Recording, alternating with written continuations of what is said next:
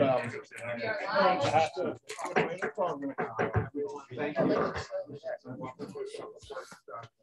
right, I better do that here. Cheryl, first thing, Cheryl, did a motion to take minutes. Second, Mr. Stroud, second, thank you, Mr. Stroud. Ready for the question? All those, Andrew? I was not present. I will abstain. Andrew abstaining. All those in favor of approving the minutes, say aye. Aye. Opposed? One abstention. Thank you. Okay, Kevin, what do we have in front of us? Well, we'll do Parks and Recreation first. The first item we have on there is a resolution, and I will turn that over to my director, Dean Moore. First request, a request to appropriate $4,500 out of the reserve A880 to Up Yonder Farm repair and improvements for funding to fix some of the roof around the building. Yes, I apologize. So it's coming out of we're going to appropriate $4,500 out of A880 to the repairs A711413 at Up Yonder. The purpose for that is the roof is actually past its life expectancy. There's no weathering shield on it. The flashing that's up on the building wasn't installed appropriately whenever it was done last. And the reason it's a critical component is that building is where we house all the materials for the programs. It's where we do the day-to-day transactions for everyone who comes to the grounds, so on and so forth. It was something I think that should be addressed for that building after my first walkthrough and my first round of the grounds. Let's bring this forward first. Mr. Merlino, Mr. Dickinson, and a second to bring this forward for consideration. Just a couple of quick things. That house needs a lot of work. Dean and I have been talking about it along with Christian. There's a lot of repairs that need to be done up there. The fortunate for us is that there is a reserve. There's a fair amount of money in the reserve. We're not going to use it all at one time. But over the next year, we will be bringing a couple other of these to committee to do some of the siding work and other items on that building as well. But it's especially the roof part with the leaks. It's important to get this done before we go into the winter. Make that motion. I'll make that motion. We're already having on the floor, but Frank. How much is in the reserve? I believe there's $130,000 in the reserve, and just to make everyone aware, Up Yonder is run. The funding of that is not through the county; it's through the trust. It's trust money that's in there. So if there is leftover trust money at the end of the year, typically what ends up happening is it gets put into the reserve. So if there's money left over, that's where it ends up being. And we've decided that siding is a big part of that because we have a lot of lead-based paint issues to remove that, and that would be a significant amount. So we will probably just re-side the facility up there. And again, the roof, we've had some significant leaks in a couple areas, so we wanted to get that repaired as well. Mr. Dickinson. So the trust is the set amount.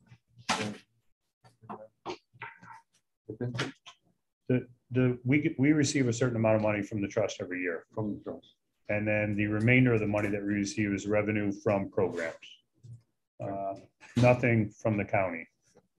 It's all either the revenue from programs or the trust that we receive. And they tell us typically in July what they have projected for the budget for the following year. Great.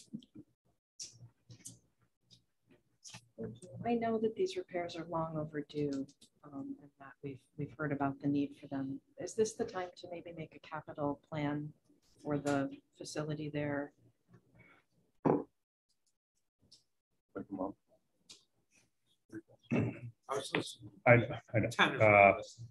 We are, Kristen and Dean are currently working on a 5-year plan for the facility. So can we maybe figure out what's urgent, address that? Yes, the siding and the roof. Those are the urgent ones right now. But they are coming up with a 5-year plan for the entire facility. there are plenty of things going on. The museum, the auditorium, there are concerns. There are things that are fine. There's no active issue. The reason the house was brought to the consideration is because of the moisture that comes to the interior ceiling on occasion. So that kind of led our decision. Thank you, Mr. Chairman. So just explain to me how this works. Is the facility owned by the county, but county administers the funds from the trust, or? The bank administers the funds from the trust and tells us each year what we're going to get from the trust. Typically, it's averaged from 190 to 215 a year. And then the remainder comes in from the revenue from the programs. If at the end of the year, it's not, if there's something in an A code in the county and it doesn't get spent, it goes back. This does not. It's money that came from the trust that goes into a reserve account. Right. And in that reserve account, we can use, and we use it for building repairs and other items that are needed around the facility. Yeah. But the facility is owned by the county? No, it's not a county-owned facility. I think the trust owns the facility. So we maintain it. We run the programs up there. Yeah. Yeah. Thank you. Appreciate that. We're ready for the question then. All those in favor of the work? Aye. Aye. Opposed? Carried. Thank you. Okay, under items for discussion review, real quick, update on the bikeway. I think Kevin's circulating. We have photos to send around to you. There were two parts of the bikeway that were paved pretty much day one. I fell into a project of Mr. Benway's and our foreman's. We paved a 340-foot stretch just north of Sweet Road, adjacent to Country Club at that intersection. And we also paved the section adjacent to the Aldi parking lot, about 100 feet south of the Bay Road Bridge. Soil them, seed them. Thank you to Warren County Soil and Water. They hydro-seeded the project for us. Those are closed up. Certainly happy to take any questions on that, but they were needed as well, if you don't mind. The section north of Sweet Road has a long section of cedars on the side. The surface was pocky. The weathering had started to take an effect, and once in a while you get a little moss creep again. So that was an essential area to certainly do that I gleaned from the project before inception. The other very similar situation with the Aldi section, that was about 120 feet that was paved. That was not necessarily because of the shade, but there's a cross culvert for stormwater that would have an impact on the underlayment. It's a road discussion. You don't want water on your road. So that actually pitched and heaved, had some bumps in there that was a safety concern. So that was addressed. Yes. Dean, is this pavement compatible with the existing bike path? Yes, it is. Yep, it was the same type 7 that was used in the past for the bikeway. A tighter, I'm learning the lingo. It's a tighter material, so better density. Yes. Finer pavement. What's next? The next item we have on there is, I can probably go through it just real quick, or Dean can. We have trunk or treat coming up at Up Yonder. That's Saturday, October 29th, and it goes from 5 to 7 p.m. And the flyer's in there for everybody to review. The next item up there, I want to kind of add an item before we get into the budget discussions. I have Andrew from GLAMP 80K here, and if the committee will allow, he'd like to kind of give us a update on his year this year and what he's looking at going forward. Sure, without objection, sure. Be my guest up to the podium, please. Thank you, and good morning. I appreciate you guys. I didn't get the opportunity to thank for the extension and acceptance of my bid pre-COVID, pre-opening in 2021. So thank you, the members, for allowing that. We've made the facility our little home now, and appreciate that. And just trying to make some tweaks and improvements, and kind of possibility to add maybe some longevity and some call that place our home for the next couple of years. So one thing that we want to maybe discuss is the option to have maybe a contract for a 3-year contract rather than an auto renewal, just to kind of give us a little peace of mind, and know that we can come back year after year without being kicked out of there. I mean, it's quite a task of moving everything in and out. So that's one thing that we want to kind of just discuss was the option to have a 2-3 year contract. We have been making some slight improvements there, not significant, but some things that could help the county out. One thing, we brought internet into the one building that we use for Wi-Fi, and we actually have Wi-Fi now to the pavilion that is available. So once service is activated, any vendor essentially after us now has usage of that, even for the garage sale that could be done. So that's something that we took on. We have it there, just have to put the equipment activated again, but things like that, like I guess like a joint venture with the county to show that we're willing to kind of participate and help. We've done some other things within the little, I guess, sugar house that we use as a concessionaire. We put a little kitchen, some sinks in there that's Department of Health approved. So moving forward, if we want to open that up to use for servicing food, we use it basically for washing our stuff for our staff members, but things that I don't intend to pull out after my contract is up, just kind of good faith to show the county and the residents that we're willing to kind of help make small improvements without having to seek a huge approval to do so at any cost. So just showing, like I said, a good faith that we're willing to participate and help. So that's one thing, like I said, to extend the offer out to maybe a 2-3 year contract. Some other things that came to mind as we're working and using the facility.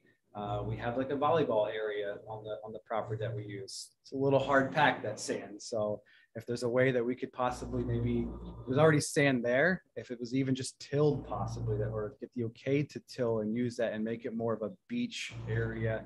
It's we use the property area outside the bathrooms. It's not like it would be ripping up soil and grass that's already there. It's a spot that's not being utilized for anything other than that. So that would be one suggestion.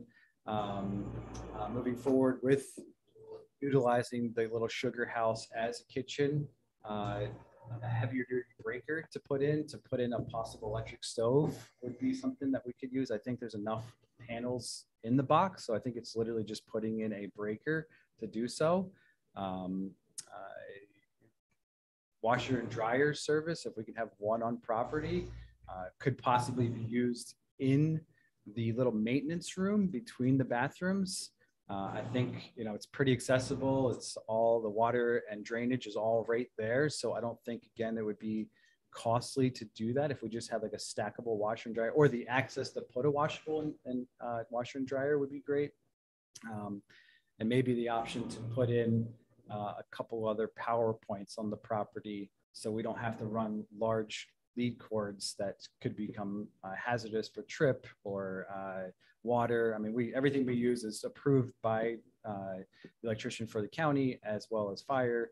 It's a special SJO wiring, but still having wires running the length of the fields, I'm not really a big fan of. So if there's a way somehow to put an outlet here and there to reduce that length, would be ideal.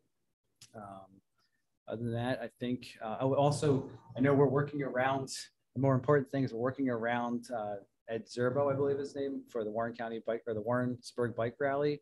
I'm not sure what his plans are moving forward, but I don't know if that's coming to its life expectancy. I don't know if that's still happening. I know Ed's not doing well. He's been in the hospital as far as I know. But if that isn't happening, we would be interested in starting our season earlier, if not for setup, but also for having capturing some of that Memorial Day weekend where we can bring in some revenue and some guests for that end of May, as well as being able to prep 2 weeks sooner. I mean, because we're literally, as soon as Ed's gone, we have a week to set up like almost 200 beds and decorate that pavilion, and it's a lot of work. So if there's a way where we can lengthen that out, I'd be happy to do so. The team has been nice and cordial to allow us to leave some picnic tables and some of our exterior stuff in the barn. If there's a way that we could also leave some of the stuff in the property, nothing that would be damaged, or just like some of our stuff that we leave in the, as we call the store, some of the stands and counters and things that don't really cause any problem if there was any issues with them, that would be great as well. Because the quicker we can get things set up and turned out, the quicker we can draw revenue back in and have guests come in. I'm not trying to take advantage of free storage or anything, but just being able to utilize my time and my staff's time and get things turned over as quickly as possible is kind of what the reality is with that. So those are kind of the points that I had. Otherwise, we're pretty happy with calling the fairgrounds our home. We'd like to continue that, like I said, for at least next 3 years. And that's kind of all I've got. I just wanted to add is one of the things that Andrew has in his contract with LAMP 80K is that, under my approval, and if we have had any issues, I would let the committee know. I can tell you it's been a pleasure to have Andrew and his group there. I've had no calls, nothing whatsoever. They've been a pleasure to work with, and they've done a good job. It didn't seem maybe as busy this summer, but I definitely heard nothing but good things from everybody, and it's a joy to work with them. Very good. So tell me where we are. He's got a contract now. How long ago? His contract, I believe, for this year is up. Yeah, so we did, I think it was a 1-year contract and then it was auto renewal every year after. Yeah, and the only reason that it wouldn't auto renewal is if there was an issue that we had come up, like either my Parks and Rec director or I have heard something that we would come back to the committee and tell you, we don't want him back, but that's not the case. Do you have an objection to extending this contract Absolutely not. for more than a year? I don't think that's my choice, but I don't. Well, I don't think I would just question. I think some discussion with the county attorney would have to take place here. These are public parklands. This is a type of franchise arrangement, I guess is the way to think about it. At the moment, if for any reason whatsoever we terminate the relationship, we can after a year-to-year basis with the franchisee. I think there's some discussion that needs to take place in that regard. That's not to say that some of the suggestions and needs of the franchisee can't be accommodated, perhaps storage, all of these other kinds of things. As far as the term of the arrangement, I think that's something that we would want to get a strong recommendation on. The other thing is at what point we had how many extensions? At what point would we have to go back up to bid competitively again? Is there an end date? I want to say I thought, Andrew, it was this year, was it not? For a rebid? I believe it was you, because this is your third year. This is just my second. I'll be coming into my third So year. I think he's got one more year on his extension for another year before we would have to put out another RFP. You see my point? My point is a competitive side to this as well, a bidding side to this. There's things that I think, Kevin, you'll need to work through with. Yes. Thank you. Is this actually designated parkland? It's considered parkland, yes. It is, so it's Right. parkland. Are there, By state DEC and Office of Parks and Recreation. are there deed restrictions on it? No. It's We've gone just through those designated before. parkland, which is a lot of restrictions in and of itself. So he has been a wonderful partner, and as you know, probably most among all of us, I'm very grateful for that. But I'm very conflicted about this proposal to extend it over multiple years for a lot of reasons, not the least of which being that this is land that is not on the tax roll in the town of Warrensburg. And, we're in an agreement that is pretty economical for the vendor. But, at what point does that tip over into not being beneficial for the town that it's sited in? I know that they frequent restaurants and whatnot, but I mean, if we're going to permanently encumber this property, then I think we need to really look at it as is it of no use to the county anymore? And should we dispose of it entirely? That's what I'm saying. Permanent encumbrance Also, I don't equals. think it's an option. I think that was considered at a certain point in time, and that there has to be a whole process of replacement, and it's not, that's not in the cards. I think the point, my recommendation at this juncture would be that that we begin to make plans for a rebid, and perhaps under the same terms that we presently have, but provide the operator, as much flexibility, Kevin, as we can. I guess what I'm saying, there is a line here, and I just want to be careful that we don't cross that line in terms of general public access. I believe, and Supervisor Conover is correct, I believe there was a one time that we were going to try to sell this facility to the town of Warrensburg, and since it is parkland, there's a significant amount of red tape to go through for us to even think about doing that. We don't use the facility for the most year except for two things. We use it for the Warrensburg Bike Rally, and we use it for the glamping. And We used to use it for the 4-H, but I believe now they've kind of been using the new facility at Cornell Cooperative Extension. When we bid it out, nobody else responded either, right? That's correct. That's correct. So, I mean, I think the idea of providing as much flexibility as we can within the provisions, in the intent of the parkland provisions, I think that's the balancing act here. Done a very good job to this point in time. So maybe, Kevin, you could take this forward with the county attorney and with the operator, and come back to committee with how you see this unfolding. We have one more year, but we shouldn't let that languish. I mean, if we're going to be back out on the street, we need to know, have a schedule when we're going to be back out on the street. And if we're going to begin to offer storage, the specifications changed, and others, we're going to allow certain access to our facilities, whether they be kitchen or whether we're going to storage or year-round storage or that kind of thing. That should all be part of what they know they're getting. Andrea? I think Supervisor Straw was ahead of me. I'm sorry, John. Kevin, is that tied in with the municipal sewer? No, it's not.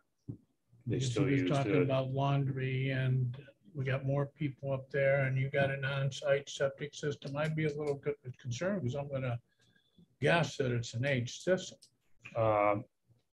It is an older system. It doesn't see even a portion of what it was designed for. I will tell you that. We did the calculations when the other glamping company was here, and they weren't even close based on the design of reaching capacity of that system. We could, if there was a sinks added and a washer and dryer, and we could kind of do an approximate or estimate what the use would be. Yeah. But I don't think it would tax the system that's there. All right. Not to interrupt, the proposed washer dryer would be one washer and dryer to basically do towels and small insignificance, and not to run all of our laundry through that facility.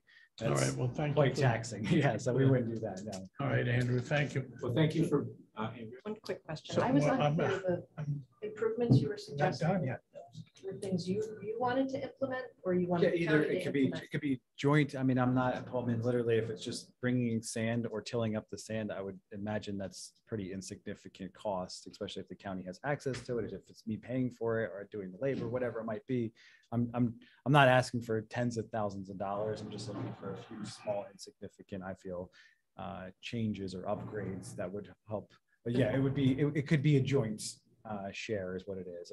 In whatever if it's having Frank the electrician help and I'm covering his costs to do that, then so be it. That's, I'm not asking for everything, just some help to improve it, to make it overall. So whatever that came out to, I would imagine it wouldn't be delegated and handled now. It's getting it out there, having the conversation and seeing how that shakes out is what I was basically trying to do today. Thank you. John. Thank you. Well, two things. One is that as a park, it would take an act of the legislature in Albany to sell it. And good luck. The other part is I did participate with the motorcycle event up there in Warrensburg. And the vendor level was a little bit lower than previous years, but that could have been just an off year. Otherwise its attendance appeared to be moderate to me. Just to address that real quick and Andrew's question, as far as we know, Andrew, Ed Zibro is coming back next year for the Warrensburg Bike Rally. I believe he has, yes, he is not doing well health-wise, but he does have somebody else doing some of the work for him. I'm not sure if he's going to move because I believe that Americade is moving back. So that if that's the case, Ed might follow suit with what they do as well. Correct. So That would push them back. I do see proposed dates from May 29th through June 3rd. So let that be known that I would look to start moving in June 4th and to start setting up is what I would be looking to do if those dates were accurate. I don't think we're going to negotiate it here today, but I think whatever modifications to the agreement, Kevin, you think are appropriate, and any committee members that have any thoughts on this, Kevin, let Kevin know your thoughts, or any other supervisor, and we can get to the best place we can get. And Andrew, myself, and maybe Director of Parks and Rec, Dean Moore, can sit down and kind of discuss those with the county attorney. Okay, very good. Thank you. What's next, Kevin? I believe the last item that we had on there was summary of budget. If you'll go to the first page of my summary 2023 budget and go down to A7110 through A7113, you'll see the increases and or decreases that we have. As far as Parks and Rec go, like every other department's seeing, it's increase in salary and benefits, and then maybe if they get another piece of equipment next year, it'd be a little bit of an increase to their budget. Up yonder, there was a decrease in benefits. Up yonder, bed tax is remaining flat. The snowmobile grant remains flat, and then the railroad, there's repair of a heat pump in the office, or the office house up there. That we're going to have to take care of, and then again, some minor increases in the heat and electrical going into next year.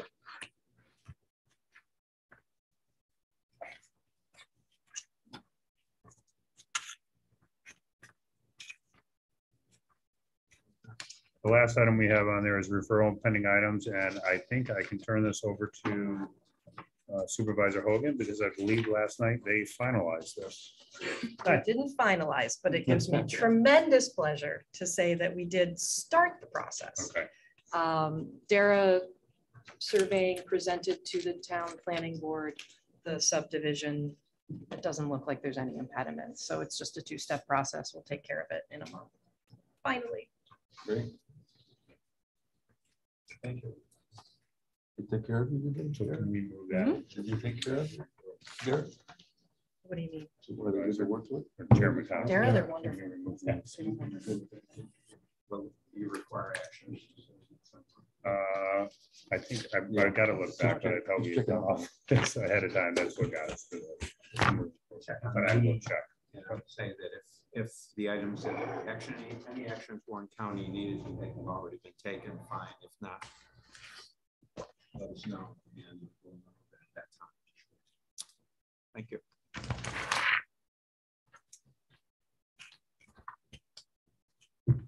We go to DPW. Well, before we leave Parks and Rec, Don, is there anyone wishing to comment? Hi, Chairman Conover. No comment on YouTube. Okay. Excuse me. Oh, Supervisor McGowan. Thank you. This is, I got a few since I have to wait to the end, which I really don't mind, but this is for glamping. Have you ever thought into a year-round? Yeah, that option is there. Yes, it's been thought about. It's quite a task and my most position, but conditions. Well, I'm thinking maybe not a full unit, a full setup, but obviously it's going to be less. Some people just not as crazy to want to sleep in the elements under, propane. But I've been in some of these yurts that really more popular all over. And especially for the adventurers, because it looks so nice up there when you do it in the summertime. You know, a couple of maybe mistake to try it out, just something in the contract wise. Two, I can't really remember how much room the motorcycle event takes up, but is there a possibility of being able to get a couple set up there where you could piggyback on to maybe some of those motorcyclists like to do your something to talk about? I think it's such a great adventure, and for something that sits, you know, or the facility that sits, you know, and waits, and we have someone here, there's something that we can accommodate. Some of the things you're asking for, you know, are really small things, but it would benefit you. So I would, you know, it's kind of hard for us to go to the taxpayers and say, oh, we got a private adventure, you know, but if it's something that, you know, that you can do and the county can help, but I really, I look at this as, because I have a friend that has them up north further, but he doesn't do them in the winter because it was so hard to get everything back, you know, back into them. But you kind of like right down the road. So he said he had good winters, but it was just too much work, especially if you had snow. So, you know, just something to think of a year-round venture. It would be nice to, you know, have things out there. Yes, so not to interrupt you. We actually have access to domes. I mean, we could put domes possibly out there. And that's a labor's task to do so. To put it all up, take it back down, is quite the task. So yeah, there are options to do stuff and do all year round, especially draw people in here in the off season. Absolutely, we'd love to. I mean, but we have to figure it out, sure. I've had the conversation with him and Chip to share because he does utilize just the front property on the road, the middle island there where trees and by the bathrooms. So the whole back area can be used, and I've had the conversation to where we can go and possibly help us and help him to have tents along the tree line and the back wood line area to offer his guests and to vendors lodging there. So it allows us to get maybe 15, 20 tents out. This is a little head start, helps him draw some people in, and also draw some revenue, right? I mean, that's the name of the game. So that conversation has happened. Obviously, there'd be some sort of concern with like a dueling contract, you know, who's handling what, who's doing what, bathroom, shared facilities, all that stuff. So that would have to be handled and legalities would have to be addressed with that. But that conversation has been had between Ed and I. So it could be a win-win. We need to move along, but I would say Supervisor McGowan and anyone interested in having a conversation regarding this, be my guest. Vendors here, where any meetings can be arranged to discuss any ideas anyone has going forward, and to make sure that when we go back out on the street for a bid, this is as complete as it can be. Andrea? Do you mind if I just make one quick statement? Sure, go ahead. The statement has been made that the winter is the off season, and this is an opportunistic moment for me. So allow me to just say that 11 short miles north of Warrensburg, winter is our season. And we would welcome any community that wants to join us in viewing it that way. Thank you. Okay, let's move on. Kevin? We will move into. Excuse me. Excuse me. Supervisor McGowan. Thank you. I had two parts I kind of mentioned.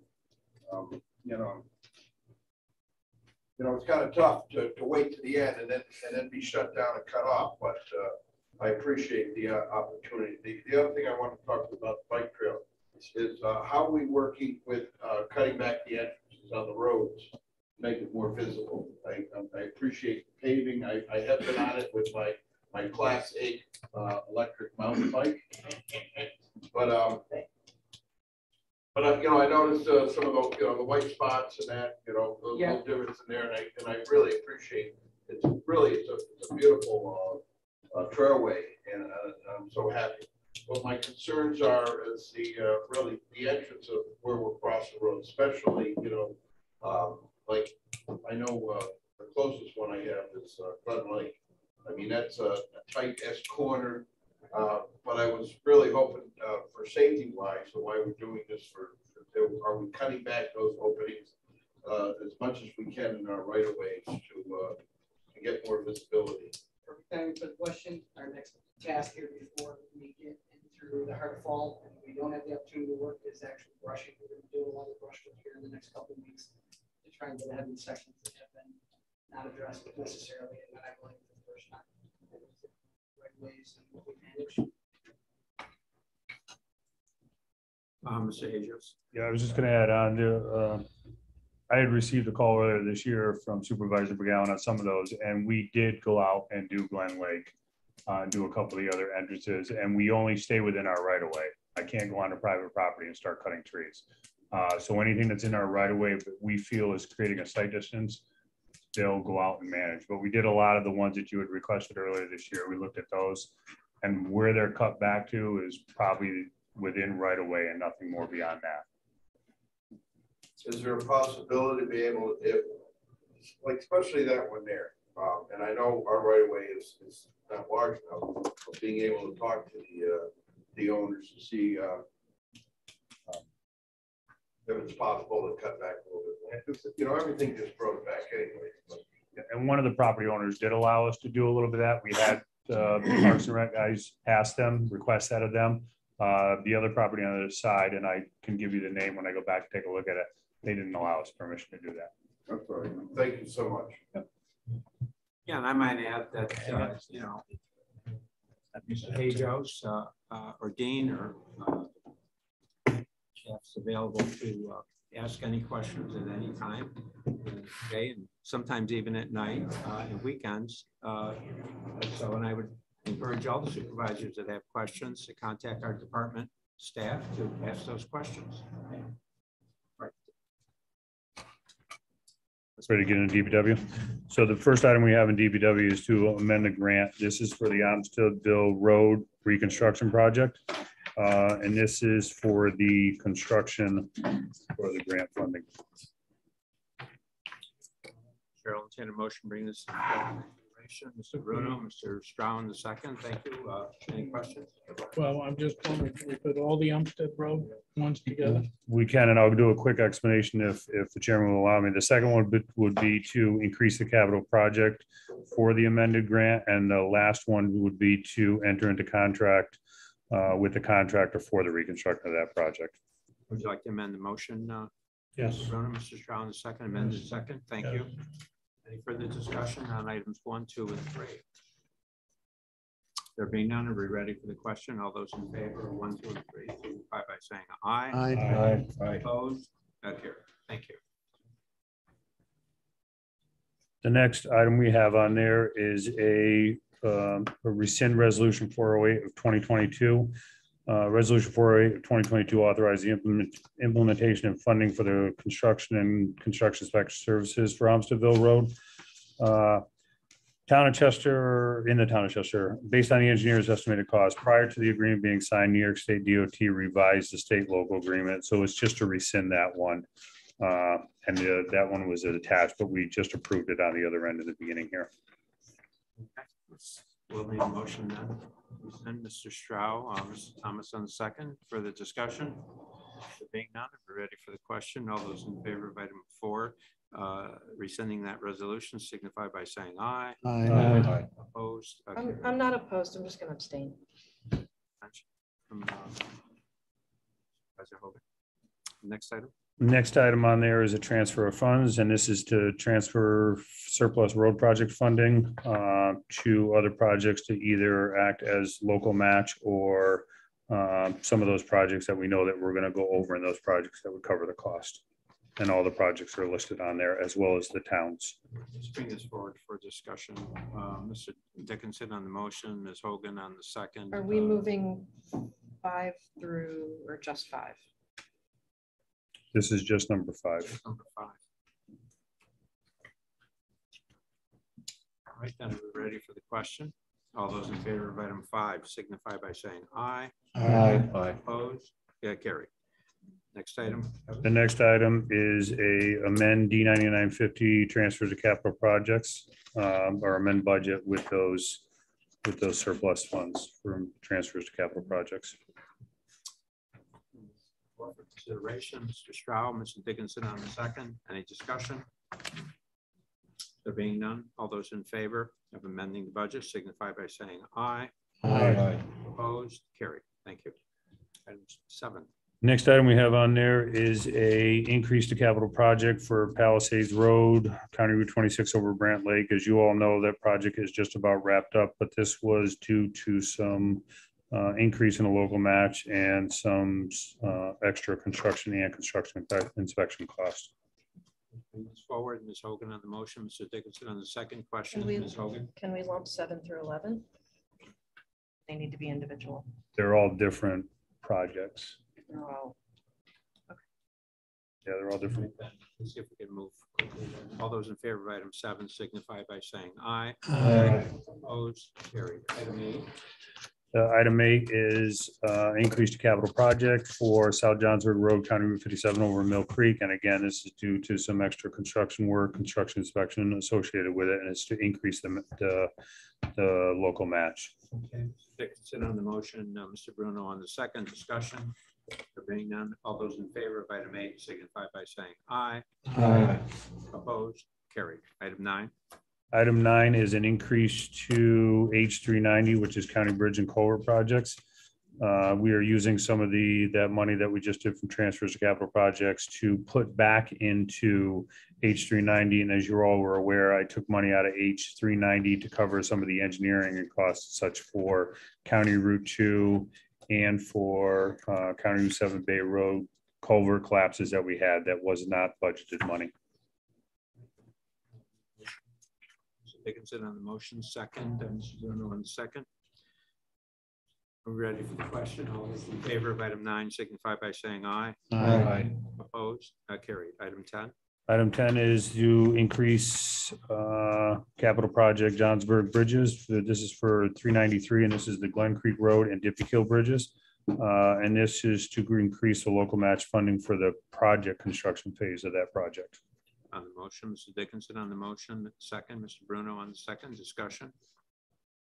Are we ready for the question? All those in favor of item 10 signify by saying aye. Aye. Opposed? Carried. Item 11. The next item on there is a increase to capital project for East River Drive, County Route 16 and Call Street, County Route 32 pavement preservation. It was H396. And again, this is for additional construction work that was associated with that project. Okay. Mr. Dickinson on the motion, Mr. Molino on the second. All those in favor signify by saying aye. Aye. Opposed? Carried. Item 12. Item 12 is to authorize an intermunicipal agreement with the town of Bolton for the water main replacement as part of the Horicon Avenue over Finkelbrook culvert. The county is progressing the project. We're actually, I believe they're going to be paving this week. At the request of the town of Bolton, the county's contractor for the project has agreed to carry out certain repairs that they had to do with their water line. This agreement would set the following basic terms. The town of Bolton shall identify the county for any claims.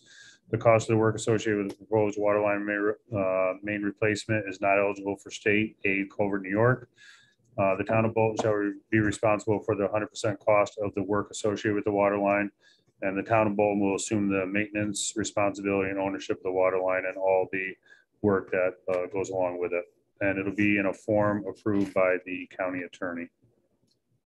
You want our firstborn also? Right. Listen. I'll have the motion, Mr. Dickinson, Mr. Thomas on the second.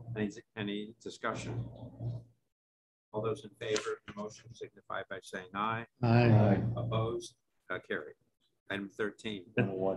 The next item on there is to authorize an intermunicipal agreement with the town of Warrensburg for assistance during the Balloon Festival. Usually we have the town of Queensbury assist us with that, but Dave did not have enough guys that he could provide me this year. Dave Dool, who's the highway superintendent, Ed Pennick from the town of Warrensburg, and Chairman Garrity had approved guys for the use. So they had 4 guys come and help us during the Balloon Fest this past weekend. And this is to cover their costs when they're there. Elena on the motion, Mr. Dickinson on the second. Discussion. We're ready for the question. All those in favor of item 13 signify by saying aye. The the last item we have on there is just kind of a summary of, again, the budget. One of the things that I wanted to do is I'm going to hand out though the road construction project photos, and you'll see the significant amount of work that we've been able to get accomplished during this year. The other thing I wanted to, before I get into the budget, touch on real quick is a lot of that money that we just transferred out of transfers to capital projects for all those. We're not asking for the county for any more money, whether it be out of fund balance or something else. You know, we've kept all our contractors in check. We've seen some savings on some of our projects, and we're taking that money and using it in other areas throughout the county. So we're not asking for any extra money or anything from the fund balance for those projects. So as far as summary of budget items, I added the sheets on there for everyone. Under DPW, again, minimal increases for A1490, which is admin, and primarily that's in salaries. For any of the D projects, if you go down through, I can kind of give you a quick synopsis on them, but D3310, which is traffic. Oh, your very last pages in summary of budget items right there. Yep. So the D3310, we had some increases because we have some extra guide rail work to take place next year, and to stripe a little bit more roads next year. We don't stripe all the 250 miles of roads. We only stripe a portion of those. But after this year, we've determined that there's a couple more that we're going to add on to next year. So those are the increases in that one. In 5010 highway admin, there's a slight increase, mainly due employee benefits. In 5020 engineering, there's actually a decrease. In 5110 maintenance of roads, of course, it comes in salaries and oil and gas heating. And there's some minor increases in contracts. In county roads D5112, there is a decrease in county roads for next year. Of course, we had the big year this year because of the money that was bonded for road projects. And then snow removal, since we're going to the use of more brine, we're reducing, the biggest part of that is reducing salt costs because we'll be using more brine. Services to other governments, not that I don't mind doing the work for any of the other governments within Warren County or any of the other municipalities, but they're putting their own projects out and using us less and less. I believe this year the only municipality that used us was the town of Warrensburg for some paving work. Transfers to capital projects, there's probably a little bit of an increase in there, and that's for the local match of county bridge, culvert, and federal aid projects. Under machinery, there's an increase in salary. There was also probably an increase of equipment in there. We have some equipment, which was part of our 5-year plan, that needs to be replaced. And the motor fuel farm remains flat going into next year. And that's all I have. Right, Mr. Dickinson.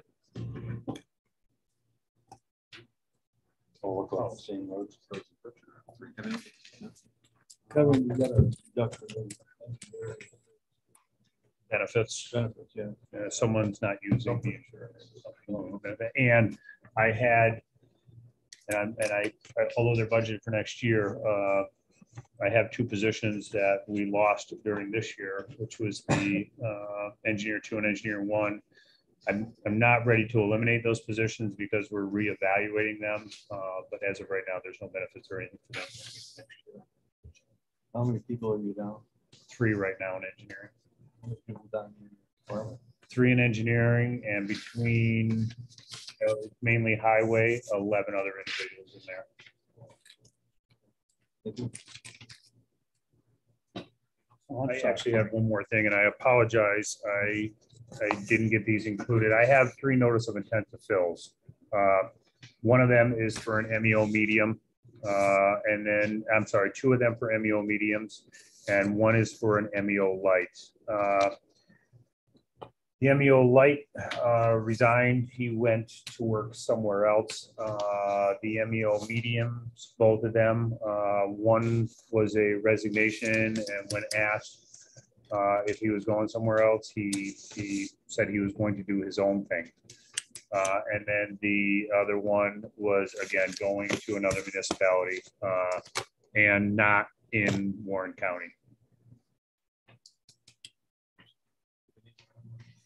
Yeah, we need to approve it for all three of those. Motion to approve all three. Mr. Dickinson on the motion. Mr. Malone on the second. Discussion. There being none, are we ready for the question? All those in favor of the position signify by saying aye. Aye. Opposed? Carried. The last items I have in there for discussion items would be Bay Road, County Route 7 over Halfway Brook Bridge replacement, and the East River Drive, County Route 16 and Call Street pavement preservation. There's some grant agreements. We're waiting for DOT to provide this to us. So I wanted to say if we were able to get them in time, that I would try to bring them to finance. Stone wall.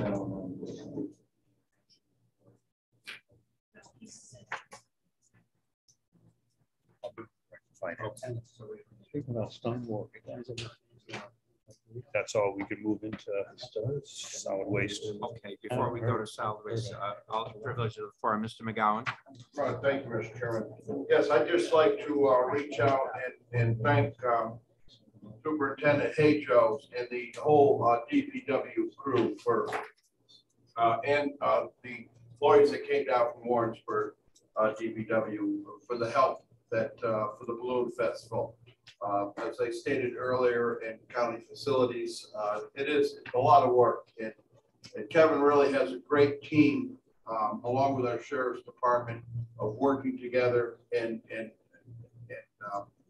making sure it goes as smooth as possible. And you know, geez, close to 4,000 vehicles come onto that tarmac, you know, and from multiple directions, and it really is just a feat. But the cleanup afterwards, and you know, it's amazing how they all work together. So I just would like to extend my thank you and make sure you tell you know, all that volunteered or you know, came out for the time. It is a lot of hours and long hours, and you know, especially after a full day on Friday of work and then coming out, and then Saturday super long.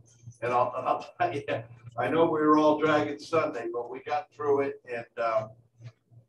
and it was just an amazing effort by your department. So we thank you very much. Thank you, and I will let the department know. And one of the things with the town of Warrensburg helping us this year, you know, since I'm short in staff, that's also why I reached out. And Ed Pennick and Kevin Gary were nice enough to say yes, absolutely. But if any of the other towns, because I actually had the town of Johnsburg Highway Superintendent come to me and ask me, he goes, hey, if you guys need help next year, some of our staff may be more than willing to help. And that's, you know, I do that because I'm short on staff this year. So it worked out very well for this year. I hope I wouldn't have to reach out to towns, but I truly appreciate them coming out to help us on that as well. John, is there anyone from the public wishing to comment on this section? Hi, Supervisor Conover. No comment at this point. Anything else come before the committee? No, we can move into solid waste, I believe now. I believe Thomas is here, and I'm going to let Thomas kind of jump into the discussion items, and I'll hit the first one. The first one is enter into a new contract. As you know, we received the organics management grant from DEC. I believe the grant was for $80,000, and it's a 50-50 grant. We have established a capital project with that, and now we put out the RFP for a consultant to do that work.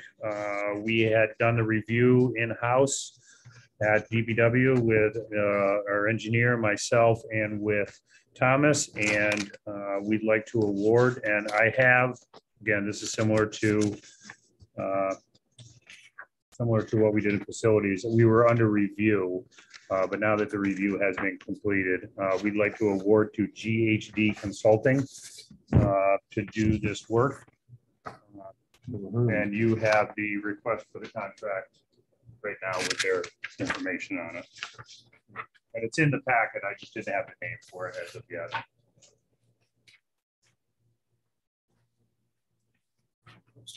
Let's bring this forward for consideration and discussion. Mr. Dickinson on the motion, Mr. Stroud on the second. So what exactly are we trying to get out of that, Kevin? Well, okay. So the organics management plan is going to kind of give us abilities. It's kind of a roadmap of giving us the ability to see whether or not, and there's no guarantee out of this that we're going to move forward, but whether or not we initiate some type of composting within the county, whether, and again, what they will do is provide us kind of a map of and recommendations where we should go with it. Do we do it? Do we take it on as a county venture? Do we, they may find siting of the facility where it should go. What makes most sense as far as, cost? Would we be able to do it in-house with current staff? They'll provide a lot of that information. So I think it's a good thing. I think it's part of what we discussed in our local solid waste management plan that we turned into DEC. I'm not sure, out of it, if we move forward as a county-run facility, they may make a recommendation that it should be taken over by a private facility to do that work. I don't know, but that's what we're hoping that they're going to do, is provide us those recommendations at the end of this report. So we're $26,000 short. You said you had a $50,000 grant. No, we have an $80,000 grant, but Oh. it's a 50-50. So 40,000 is from us, and then 40,000 is from New York State DEC. So we're good. So we're all set. Andrew? Did they say how long it would take? No, not that long. I don't know that I want to say they gave me dates, a couple weeks for gathering information. I want to say probably within the next 6 months to maybe 6 months. Yeah, I think what I'm thinking of, they had midsummer. Yeah, midsummer next year that they would have the final report for us. So we'd have a draft before then.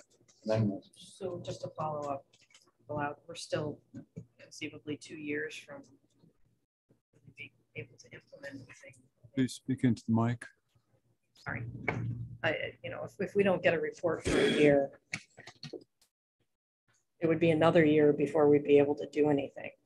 Depending on what their recommendations were. And again, we don't know what's going to come out of that and their recommendations. It may not be anything for us to the county. It may be that they recommend a private group initiate it, maybe with us helping them with funding, maybe not. We don't know. Kevin, that seems like a long time. We got a dissolution study from the company. 2.5 months. We can discuss it with them. I haven't reached out to them because we didn't approve their contract yet to say this is what, based on your schedule. Tell us when they can get it done. And we can definitely, that's in our court. I can make them go quicker. That's up to us. I think I'd have that discussion with them. We've kind of been all right. What can you do for us? Yep. I don't want to push them to the point where they don't have time to do it properly. Sure. But yeah, let them move along. Okay. Or Andy can do that. That's just. Yep. I'm very interested in, and I hope it's going to be part of this, the option analysis. In other words, the option of that was mentioned about our playing a role in the composting process, or whether this is something that the private sector is something that they can fulfill.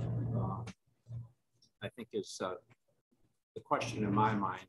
I mean, if the private sector can fulfill this responsibility, then I'm not sure I know that we would want to get into this business. But on the other hand, if it's not something, if that option is not viable or possible, then the question becomes, what role do we need to play and where do we play it? And also the opportunity of reducing by weight our trash by 30 to 50% is huge.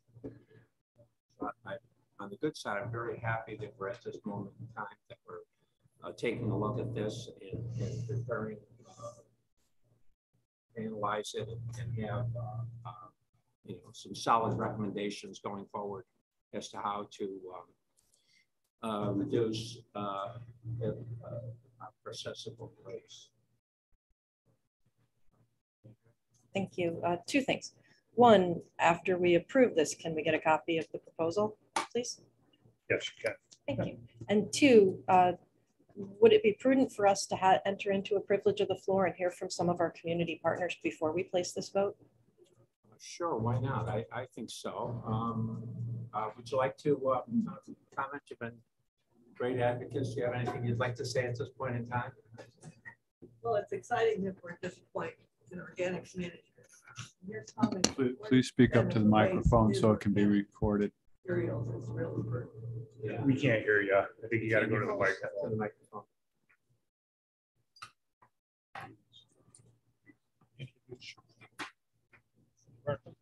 I'm not prepared to comment on it, just that I'm from Zero Waste Warren County, a growing group of environmental activists.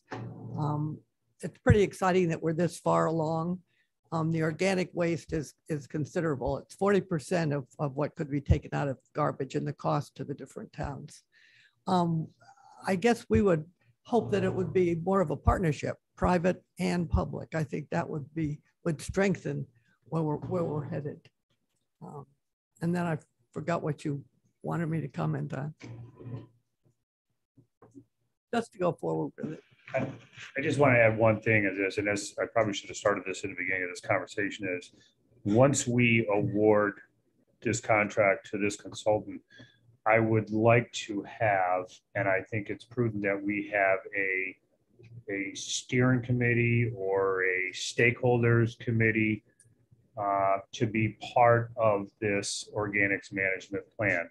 And with Diane, and I know that Barbara Jordy has reached out to me as well on the ACEC, that she'd be interested.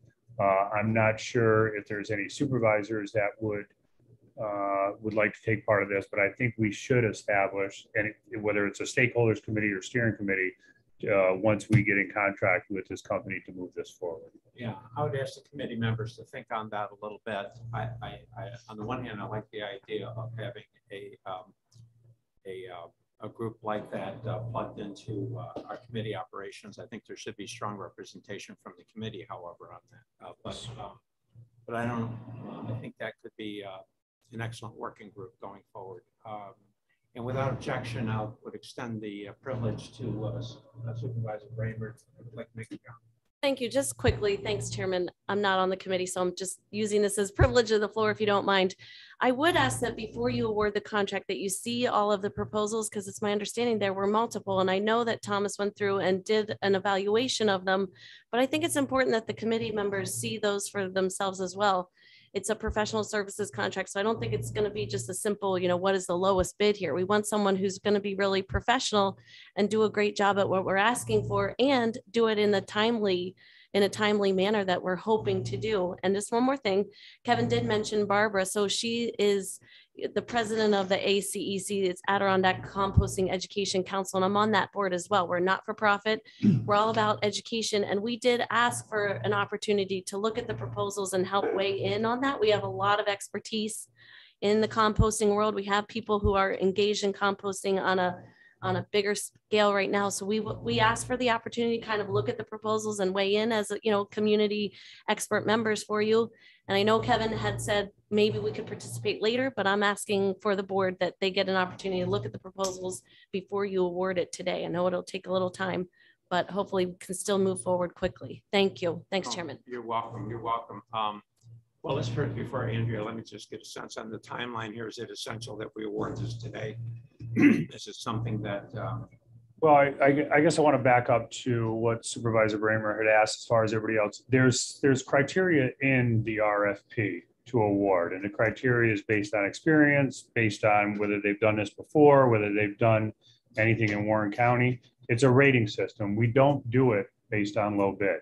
It's a best value method. So they were rated based on cost, based on their experience, based on their staff.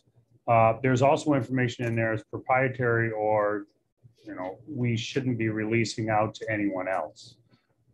So I would, and the county attorney's not here, so I really don't want to answer the question of whether or not everybody can get the proposals. Usually if we award it to somebody, you want to see the proposal, that's great. But then, and that's why we did the rating in-house. And it wasn't just Thomas who did the rating, Supervisor Bramer. It was myself, Thomas, and we all did the rating separately from one another. and then brought the rating combination together and chose this firm. I think though the fundamental question was that some supervisors would like to take a look at the material. If you, to the degree you can make that material available, let's make it available. Absolutely. Yep. It's public information, and by all means, and certainly any input that would come back might be valuable. So I would strongly encourage that. Let me ask you this question: should there be a comment made that was pertinent to the actual contract itself, a requirement of the contract? That's something between today and then that we could modify, correct? In other words, that proposals you can always authorize it today. You're going to sign the contract tomorrow. No, and proposals, typically with a proposal, you do some negotiating. You know, once we award it, the individual you award it to, then you can do some negotiation of the task, what they're going to do. They submitted a proposal based on task, where with a bid, you can't negotiate. A bid is the number that they gave you. This is different because it was done based on best value. So we may have kind of wiggle room to negotiate and such in this. But again, to go back to, and I don't want to speak for the county attorney, I've run into this before with proposals, is the information, we don't typically put out all that information to everybody because it's proprietary to their company, that they may not want other companies to see the work or what they're providing. So before we answer the question of whether to go out to everybody, I'm more than willing to, and that's why I said I was more than willing to release the one that we awarded to them, but to release all of them, that information has to stay confidential. All right, let's, what we have in front of us today, though, is the authorization to with this one company. That's correct. Contract, but the at least one supervisor would like to have an opportunity to meet with you and to go over everything. Sure. I would assume you're amenable to that. I'd like to make a motion to table and request that the chair convene a small committee to review. Let me back up. I'm not an expert in solid waste management. Nobody sitting at this table is. Kevin, Thomas, whomever reviewed these, they're excellent at what they do. But again, they are not our highest and best knowledge on this topic in this county. So I would like somebody who has devoted a lot more time to this topic to take a look at these proposals and give us some feedback. And not saying I don't trust your feedback, I just think we would benefit from additional feedback. And so I'm asking to table this motion, and I'm asking the chair to convene a small committee. The idea of the committee was to help advise on the actual contract going forward, to get this ball rolling. That was the idea on that. I certainly, I mean, we already had some expressions of concern on the length of time. Listen, we've made so much progress here in so many different ways. The last thing I think we need, and I get it, people have ideas. And so the question becomes, you know, how do we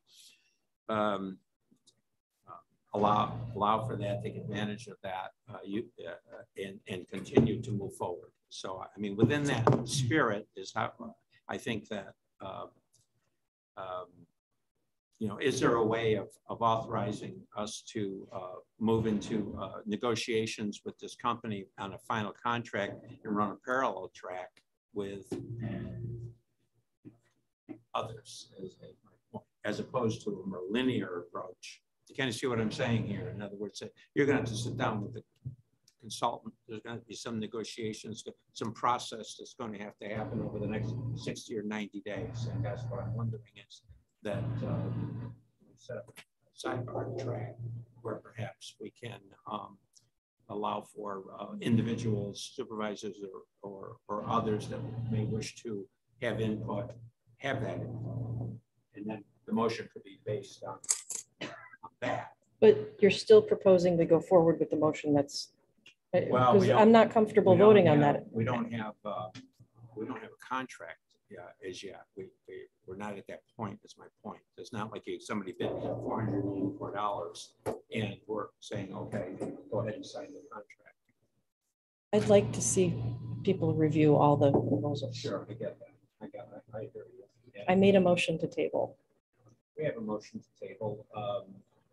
Is there a second on the motion to table?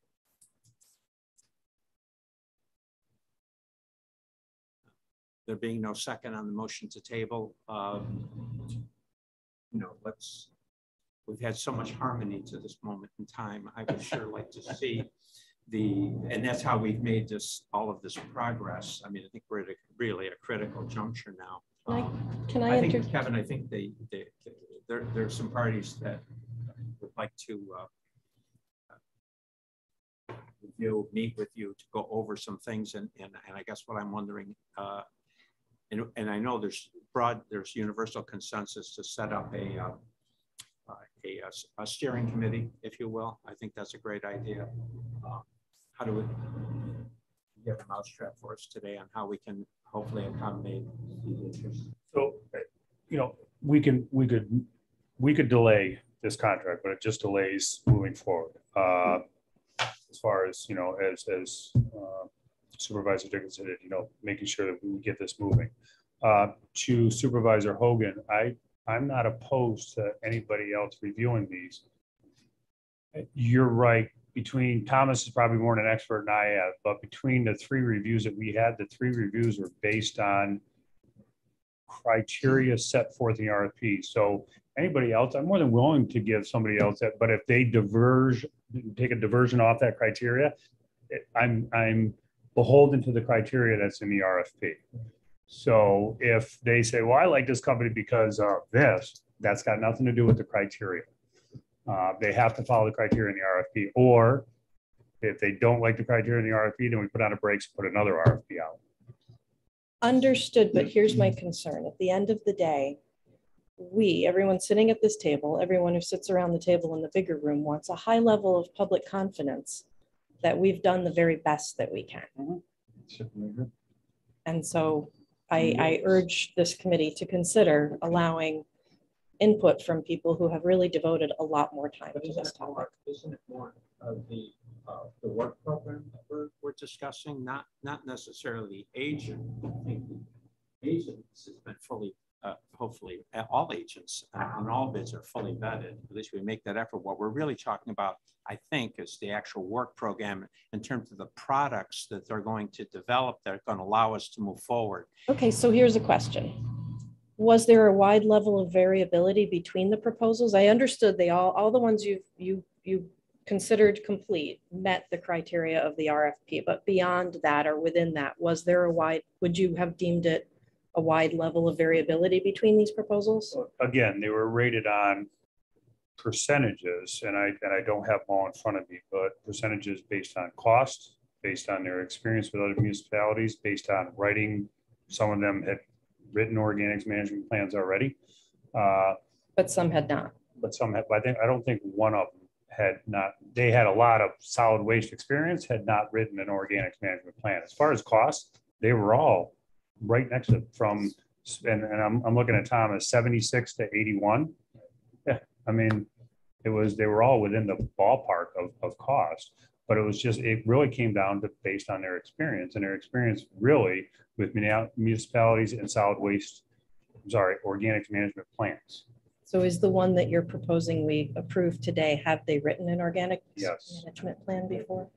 Are they, in your opinion, the most experienced? See, it's hard to ask questions when we don't know what I'm asking questions. But you're asking the right questions, and yes. Otherwise, I mean, I choose them based on their experience. I mean, that was part of the rating. I'm not choosing them because I don't know anybody in this company anyway. But one of the other companies submitted, but I'm not there. They've done a lot of work for the county, more transportation work, but I didn't choose them because I don't feel they had the experience, especially with organics management plans. They've had solid waste experience, closing landfills and things like that, but that doesn't relate to this. So I think Thomas feels, and I think the other engineer at reviewing feels that based on the criteria we had in the RFP, this was the best choice.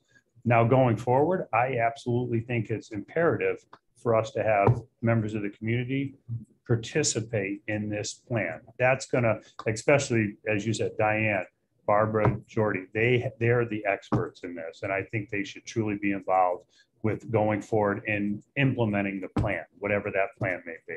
So not to belabor the point, but in the interest of moving the process along, however, also engaging with our community partners as much as possible, could I request that I will rescind my motion to table, but could I request that we open another public session so that our partners can ask general questions of you, as I have been doing? Yep.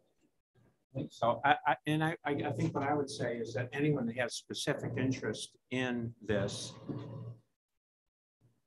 call Kevin, schedule, and Thomas, schedule to meet with them to go over everything. And I'm sure if something comes up that's, shall we say, a showstopper, Kevin, we will be the first to hear. Absolutely. It can be a freight train And sometimes. so I guess what I'm saying to you is that, well, the question here is also in terms of the process, keep the process moving along, but also keep it welcoming. And so I would say to any supervisor or any person that has an interest in this, you know, call Superintendent Hajos or Thomas and schedule a meeting, come in, express yourselves, hopefully have your questions answered, and let's keep this moving forward. I mean, that's the correct way to do this, as opposed to stopping everything while we wait on comments yet to be received. You see what I'm saying? Now, if you have people that are expert in this, their concerns can be registered at any time. That's my point. They can be registered with and they're welcome at any time. You see what I'm saying? You're asking us to vote without hearing their concerns or their thoughts on this particular topic. Well, we're not in receipt of any concerns at this point. That's why I asked for a moment to hear some of that. So I guess what I'm saying is that, but that does not mean that they can't comment now, tomorrow, a week from now, a month from now. Right, but when they call Kevin directly, we don't get to hear it. We don't benefit from that interchange. Well, we can offer as much information back to the committee as you desire. If you want to know who contacts them, what their concerns are, etc., we can communicate that. We can communicate that to you and any other of the committee members. We can make that a requirement. Kevin? I was just going to say, between Diane and Mary Beth and Barbara and the Zero Waste Committee and Barbara being on the ACEC committee, they email me all the time and they ask questions, and I'd be happy, more than happy to share any of that information with the committee. But we're being asked to vote today and right now. I just would like the opportunity for them to ask the same questions I've had the privilege of being able to ask. And if anyone has something that they feel is egregious or lacking, they can communicate that to the entire board.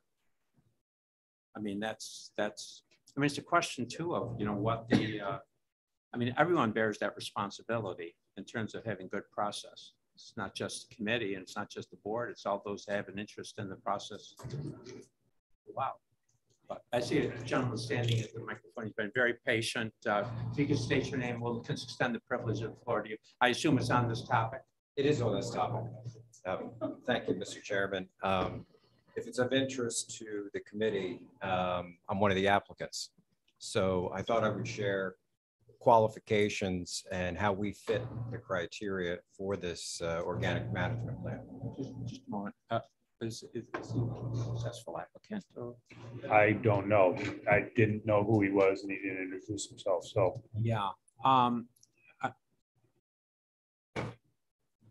not sure I could judge this at this stage. I mean, you were one of the bidders, one of the responders? Yeah, that's correct. My name is Tony DeFazio. I'm the founder of Sustainable PR in Glens Falls. And we partnered with engineering firm SCS Engineers. I see. And the, go ahead, continue. If you could speak up, please. Yes, absolutely. Well, I thank you for granting some time for me to be here today. As I said, my firm is Sustainable PR. We are a public relations firm founded and started in Glens Falls, Warren County, and we are experts in public engagement the criteria that was mentioned, the weighted criteria is an area of expertise that we provide. We're doing public engagement programs for sustainability related issues all over upstate New York, particularly with community solar projects. So this is an area of specialty of my firm, Sustainable PR. We're the only public relations firm in the country exclusively focused on the green economy and sustainability issues. A couple items you may want to take under considerations, as it sounds like you're going to continue to deliberate over the contractor selection. The other one I want to mention with you is that we actually have designed a playbook that is being implemented across upstate New York, best practices for building community engagement and involvement with sustainability issues, including composting. We've actually authored a position paper on what it takes to build an infrastructure for composting nationally. And those are best practices that could be applied to Warren County in the organic management plan. So I think we have some value add that we can bring to this picture. Now, my firm just is handling or addressing the components of the RFP that speak to community engagement. The partner has actually built an organic management plan for Sullivan County. It was successfully implemented, and as far as I know, it has been a great success. So we feel we have number one, the focus, the expertise, and the commitment to deliver a great plan for Warren County. I'm happy to take any questions you may have, and I appreciate you hearing my comments. Thank you. Thank you. And any material you have, I'd ask you if you could move them along to Superintendent Hayes. Yes, I actually brought copies of this position paper on composting. I could leave copies behind for the committee if so desired. I appreciate that. Thank you. Thank you. Thank you. All right. It's the pleasure of the committee at this stage. Lunch. At this stage, I mean, what do we care to do? We have a recommendation from the superintendent. What's that? Sorry, you do have a motion on the floor by Mr. Dickinson and Mr. Stroud to approve the contract. We do have a motion to approve the contract. I assume after all of this, does that motion still stand? Yes. Yes. Okay. And but if you might offer me a little latitude here as chair, I think that some of the comments that have been made, Kevin, I think it's very important that we reach out to these folks, and that if there are ways to improve how we proceed, and or there's concerns relative to especially any item that's lacking in how we're going to proceed, I would ask that you take that in and communicate those concerns back to the committee, if you would. And that you make it a point between now and whenever we enter into this contract to reach out to these parties, and so that we have the best information that we have. I will. You will. Okay. And I don't know how we accommodate it more than that. I mean, it's been a very public process that we've had to spend. This has been going on now for really an entire year. Anyone that's really had the need for desire to want to have input has had ample time to communicate. I've not received a communication relative to this, but that doesn't, I'm only one person.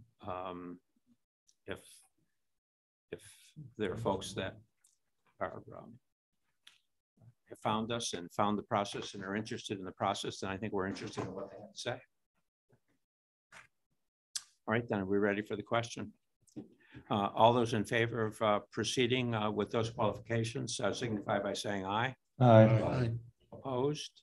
One opposed. Okay, thank you. Next item, Kevin. Next item is under discussion items. Supervisor Thomas had asked last month that we put together a cost for the county to haul for towns.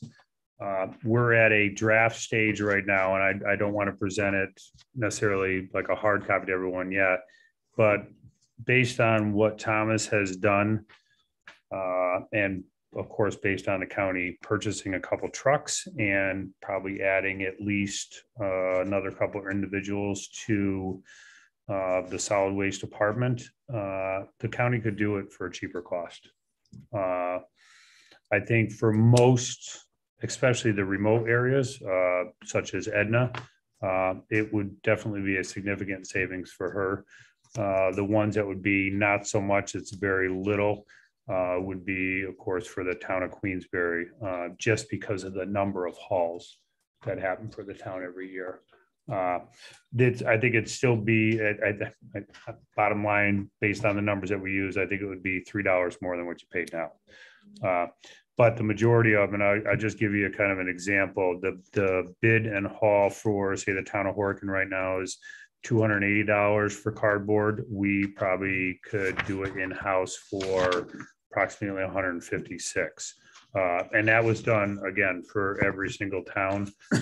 But I only had Thomas just bring a couple examples of, you know, the differences between a couple towns so that we could present it here. But I want to finalize that and present it to all the towns, and based on how we came up with their numbers, what we were using for the current rate for diesel fuel, cost of the trucks, yearly maintenance on the trucks, driver salaries, and then the cost that we would put off to the towns for us to do that work. So next month we will have a final that we present to committee, and I'll have the kind of the spreadsheets to show what each town is paying and what they will pay in the future if the county was to do the work. Now, we have the contracts for next year, and the other discussion would be with Supervisor Thomas as far as budgets. I have a truck now, but we concluded that we would need 2.5 trucks. So that truck would be our kind of our backup. So I would need 2 new trucks to be able to do that hauling. Is that all included in those prices? That is, buying 2 yep. trucks and capitalizing. You're talking about roll-offs, right? Coming around. Yes. Picking up all the containers and bringing them. We did it based on the mileage. No. I'll say something supportive, I promise. Oh, no, it's fantastic. I'm thinking about this. Go ahead. I don't know if everybody else is getting the same feedback, but my transfer station attendant is having a terrible time with our contractors, and he'll call and it'll be a week or more before they show up. And so we get overflowing bins. And so I'm very supportive of this. Yeah, the hauling cost, if you go across all the categories, it's the hauling cost that is just taking off like a rocket ship. And even where we received, even though we're involved in 1 year, I think there's 2 or 3 categories on recyclables where we did receive a decrease. The hauling cost, overall, the hauling cost is up 15, 16% or more. So I think that, you know, if we're going to think of the, and this would be something that we would be thinking about for 24, correct? Correct. Okay, so let's understand the timeline on this, that we're going to be involved in this one contract with whatever hauler for at least another year. So I think what we need to do is we need to really, I think, take those dollars and put them in the form of a business plan. Yes. In other words, it's going to, Bolton's going to have so many trips. They're going to be paying us X amount of dollars. The town of Luzerne, whatever the town is that's participating, is going to pay us X amount of dollars, and based on their average of their trips, and if we're hauling it, then we have to have a place to take it, do we not? We will, yes. We still have a disposal site that we'll have to take it to. Okay, so I think, what's the sense here? Do we at least want to, if there's, looks like there's financial savings, do we want to at least put this in the form of a business plan? On this one, Kevin? I'm just going to add, I mean, and that's what Thomas has done. He's reached out to every town. Every town is providing the number of trips that they do for cardboard every year, or glass to the Tony Pit, or wherever maybe he's done that. I want to get, Thomas and I have gone through it. To me, it's still draft stage. I want to finalize it so that we can present it to the committee. So I've worked him hard over this past month trying to get this together. But again, I wanna get a final version, and we'll present that next month. And I would do it in a form of presenting it, letting everybody review it, coming back with any comments and questions after the fact. And then maybe the following month, we determine if that's the route we want to take going into 2024. And I share the concern registered by Supervisor Hogan. We're experiencing many of the same kinds of things. All right, then, so we're going to maybe as early as next month, we're going to have this work hopefully put into a plan form, and we can deal with it. Yep. All right, and again, this would be for something that would take place in calendar year 2024. All right. That's correct. Anything else, Kevin? No, I think the last thing we had on there is a budget presentation, and I'm going to jump to Betsy real quick, because on my summary budget sheet, I don't have solid waste on there. Am I missing? It's under DPW. Thanks. C28. Okay, there it is. I'm sorry. So it is a slight increase in that budget, and that's just to buy a couple more containers. Because mainly the town of Hay, which they're tomorrow bringing, or even today bringing some up today, but they're going to start swapping some of those containers out field. So This is for this is for containers, is the increase in that budget. not compactors. No, not the compact.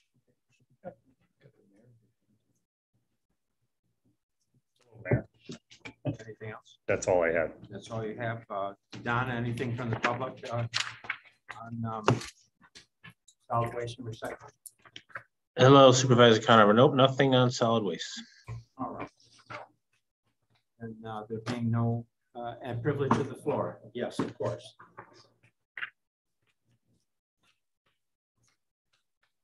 Yeah. I didn't check with Don because I wanted to present something via the TV last week, and then you guys didn't meet. And he said we had to do it in person. So that's why I'm here today. So I didn't check again with Don about our talking about solid waste. You're welcome. But you'll know what I'm going to talk about. It's very general. There's no word yet on the ARPA grant for a recycling facility for aggregating marketable recyclables. The first project would be the OCC corrugated cardboard, which has high marketing value. We'd bale and sell directly to paper mills with potential to make money for the towns. Whatever the decision from the ARPA committee, we believe there will be opportunities to modernize current transfer station practices. We hope to reconvene the work group, including supervisors Moreno, Dickinson, and Strow, and come up with a plan B for the OCC project. Our Zero Waste Committee meets every 2 weeks, and we just wanted to assure you we continue to be enthusiastic about working with Public Works to modernize transfer stations, find positive financial and sustainable approaches, and introduce other ideas. We're in touch with Thomas Sabo on a regular basis, talking about the transportation as a piece of this whole thing. Everything's so connected. How much it costs to haul things, where we're hauling them, what markets there are. I'm wondering about doing each piece separately misrepresents a greater potential, but we can talk about that when Kevin completes that analysis of just transportation. And then we wanted to comment on another piece of the pie.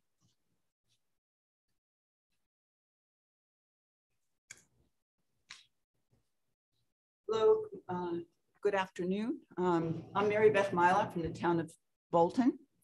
And I had prepared a statement to read, but in light of listening to the discussion that Kevin just gave us about the county transporting materials, some of it may be irrelevant, but I would like to read what I prepared anyway and get your feedback. Knowing your comments. we applied for the Public Works applied for the ARPA funds. We don't know the outcome as of this moment. But I would like to, in light of that, I would like to go back to something that was in the local solid waste management plan that was written and approved 2 years ago in 2020. The primary observation, the first observation and first recommendation of that report was, I'll quote it, Warren County does not collect enough solid waste disposal and recycling data for the waste generated within its borders. Furthermore, the data that is collected is occasionally incomplete and inconsistent. The recommendation was to establish a reporting protocol which requires individual member municipalities to provide the Warren County DPW designee with biannual solid waste and recycling data collected by each municipality. So as a member of Zero Waste, I've tried to look at some of the data through Penny Cleveland in Bolton. I was able to get some data. I have to say it was in form of receipts and invoices.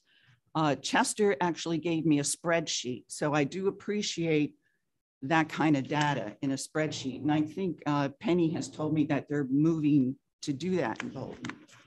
But I want to encourage every municipality to keep that data, because it's only by knowing what we have that we can make informed decisions and do cost benefit analysis. And I applaud you for, Kevin, for looking at this kind in this way, the transportation cost. But the report from Lynch, the local solid waste management report, said we really need to have a breakdown of the recycling, the volume, the revenue, and the disposal expenses. And also for the waste, the same information, including C&D and biosolids. But what I'm actually asking for is that information to be organized and centralized. Each municipality has it. But in order for someone like myself to look at it, which I've been trying to do for a year, it's very difficult. And I've done some of the tonnage through requesting the latest DEC annual transfer station reports with FOIL. Soon they will be freely available on the DEC site, but up until I think even this week, if you wanted to get 2021, you had to FOIL for them. And I think as partners going forward in whatever plan we do, I think citizens and community need to have access to that information in a centralized facility. I'm sure Kevin can pick up the phone and say, Andrea, I need your data. How many calls did you have? I can't exactly do that. People don't know who I am, and I'm a little intrusive probably, but it would be great to have that in some easily data form.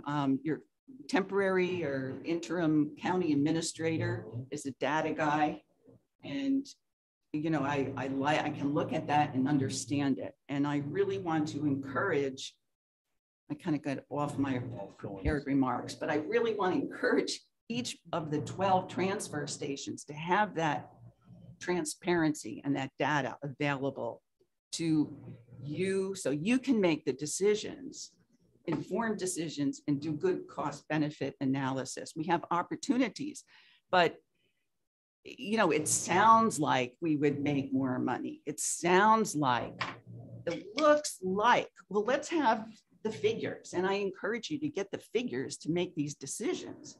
Do cost benefit analysis. See those figures before you make decisions. And going forward, that's it. Thank you for this. Thank you. Okay, Don, anyone else wishing to address the committee? Hi, Chairman Conover. Yeah, just to clarify with what Ms. Collins said, and I'll email the full board out, but we are, because of the executive order changing with the governor as of a couple of weeks ago, we no longer are obligated to take those comments via YouTube. So I'll send an email to the full board about that. I should have clarified that with everybody a little earlier. So. Okay, thank you. All right, then. Any other business coming from the committee? Yeah, the mayor here is here. That's for Park O&M. Oh, we haven't done that yet. We're doing that next. We gotta hurry it up. We gotta. Okay. I think we're only a few minutes late. I think. You got 11 minutes. 7:45 was the next committee meeting, so considering. Yeah. All right, then, Chair, I'll take a motion to adjourn.